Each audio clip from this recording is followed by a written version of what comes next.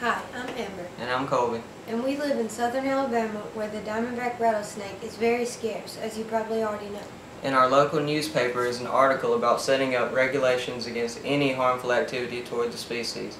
The U.S. Fish and Wildlife Service are considering a petition to list the eastern diamondback as a threatened species. This will restrict any activity that could injure or kill the snake. This includes altering the habitat where the snake resides. You can help us by writing a letter with your concerns. All comments must be made by July 9th, 2012. If you have any friends or family that are willing to help the cause, please spread the word. If you would like to contribute in our efforts to save the diamondbacks, please click on the link below. Thank you for your help. Also, everybody, I wanted to show y'all a photo that I saw on the way back from Amber's house.